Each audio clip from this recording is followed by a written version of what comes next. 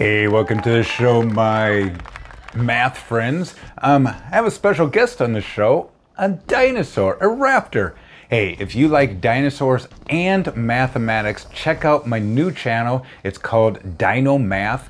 We're going to be having a cool time on that channel, doing a lot of adventures with dinosaurs and mathematics. So look for the link up above or down below. Go over to that channel. I'd sure appreciate it if you hit subscribe. Take a look at some of the videos, and we're going to put a lot of cool shows out there. So once again, that is called Dino Math. So let's go ahead, just as long as I don't get my fingers bit off, let's go ahead and divide this number right here.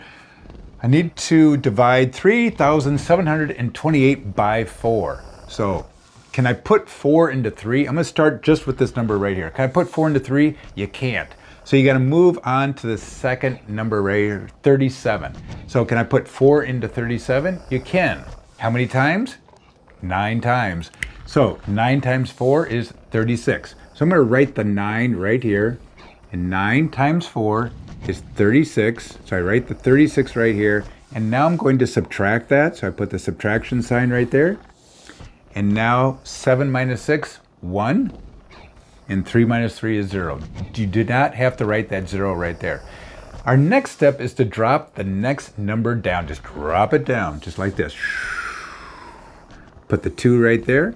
And how many times does 4 go into 12? 4 times 2 is 8. 4 times 3, 12. All right, so put the 3 right here, right above that 2, because that's what I'm working with. 3 times 4 is 12.